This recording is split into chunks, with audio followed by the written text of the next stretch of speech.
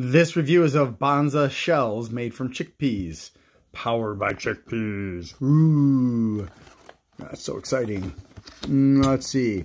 Gluten-free, low glycemic index, but I don't see if there's any information about low glycemic load.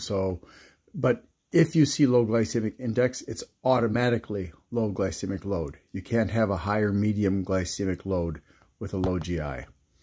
Non-GMO and vegan. Also, it's kosher, so it's safe for Jews and Muslims. And the instructions and a comparison of Banza and regular pasta and a blurb. Nutrition facts. 2 ounces dry. Okay. It has 190 calories, 3 grams of fat, of which there are no saturated or trans fats, no cholesterol, 20 milligrams of sodium, that's really good, 35 grams of carbs, of which 5 are dietary fibers, and 1 is sugar that's not added, plus 11 grams of protein. And it's got some good vitamins and minerals.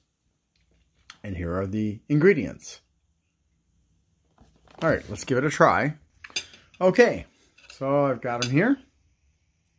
Oh, by the way, make sure to drain them right away because if you let the water sit in there, it's going to congeal because of the, I don't know, whatever is in this that thickens the water. A bit on the sweet side. Surprised.